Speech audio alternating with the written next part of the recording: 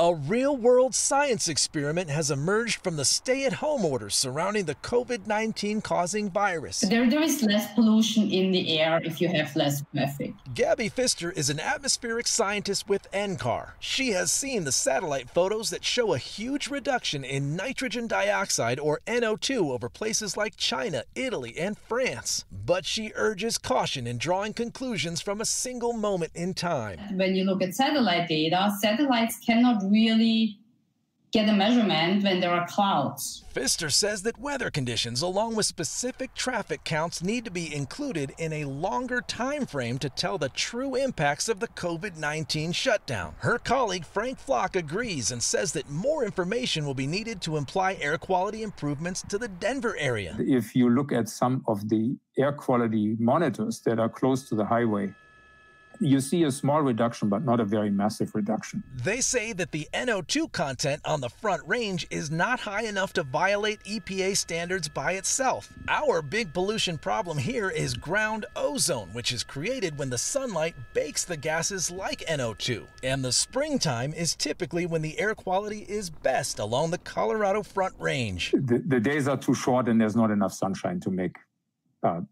significant amounts of ozone this time of the year. Summer is when we get our worst air quality days on the Front Range. Pfister says that we would likely see a more noticeable change in air quality at that time, but would rather this situation be over by then. Yeah, it's not really an experiment I wanted to have, to be honest, and I don't think any of us wanted to have that. Meteorologist Corey Reppenhagen, 9 News.